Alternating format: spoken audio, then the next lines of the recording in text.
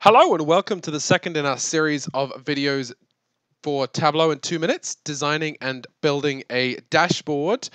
So the second things that we're going to add to our dashboard is a couple of different bar graphs showing product sales by different categories. So we're going to open up our second sheet.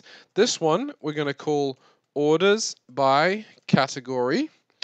And then we're going to drag two things out. We're going to drag out product category onto the column shelf. That gives us furniture, technology, and office supplies.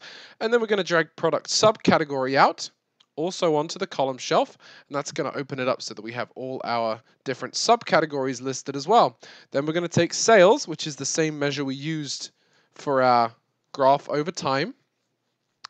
And we're going to drag that out to the rows shelf so that now we have our bar graph with everything set up as we want to have it on the dashboard. The one thing that we're going to do is we're just going to take product subcategory. I'm holding down the control key and I'm going to drag that over onto the color shelf here on the marks card, and that's going to color everything by product category. That is probably a little bit too much color, though. I'm not sure that's all that telling, but we do want to have some distinction maybe between these major categories here.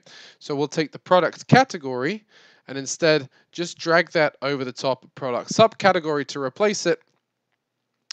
And now you see that we've colored it, but we've lost the order. So I'm going to hold control and then I'm going to drag that back right here.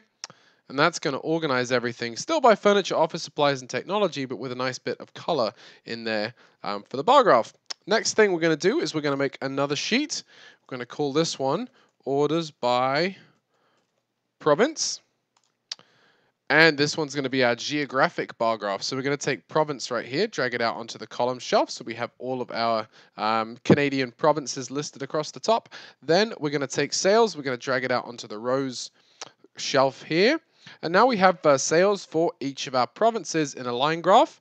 Then again, we're going to take the province, hold control, drag it onto the color shelf, and that's going to give us a little bit of color for all our different provinces here. That is it for this particular section of building a dashboard. For the next video in this series, check for a link in the video description. For the previous videos in the series, if you're not quite sure how we got to the starting point of this video, also check the video description.